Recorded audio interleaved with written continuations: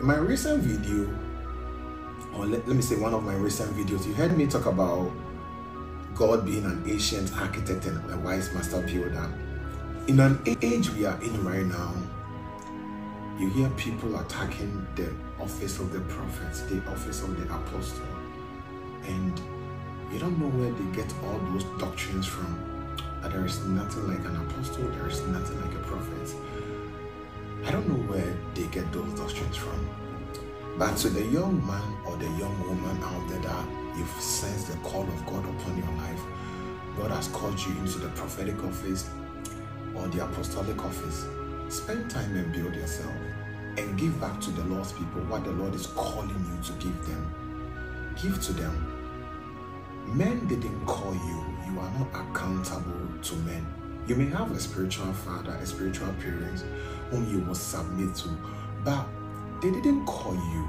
And I'm not saying that there should be something wrong between your spiritual parents or you and your spiritual parents. No, that is not what I am saying. I'm just trying to encourage you that don't look at people and give up on the gift that God has placed in you. Don't look at people. Men didn't call you. It is a sacred calling. It is a heavenly call that you have received in Christ Jesus as a prophet or as an apostle or as a prophetess. There are women that were prophets in the Bible, women like Deborah, even women like Anna. She was a woman that could hear from God.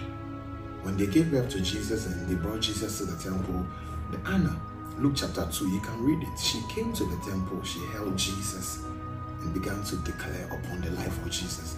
How did she know that they have given birth to the Messiah? And she needed to come there and raise him up and declare the blessings of the Lord over him. It tells you that there were women too that carried the prophetic grace.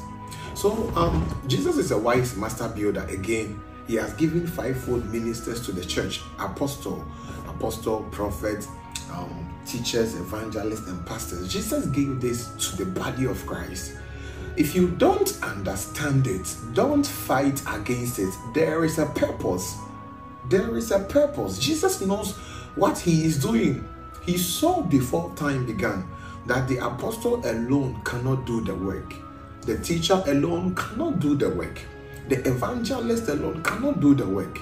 The prophet primarily will help people to grow in intimacy, to grow in hearing God's voice for themselves.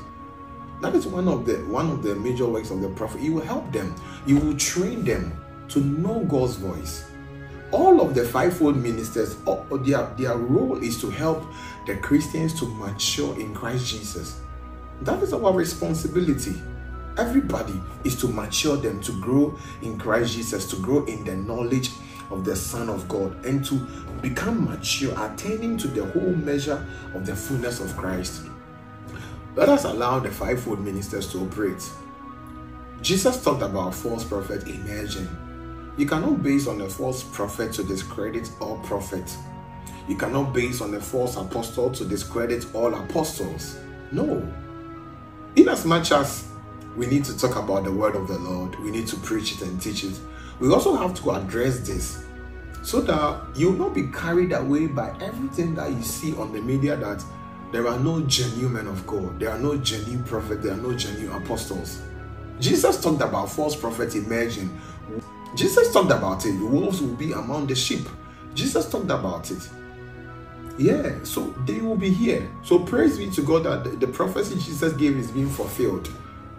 But in the midst of all the prophecies, God still have men that are here.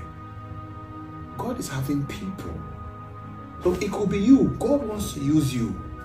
I'm only speaking to a young man or a young woman out there that God has called you with the prophetic and apostolic grace. But because of where you find yourself, you want to give up on that gift. You want to give up on that call. Don't give up. The cloud of witnesses are waiting to celebrate with you. Don't give up. We will rejoice with you. Don't give up. Don't give up. The Lord bless you.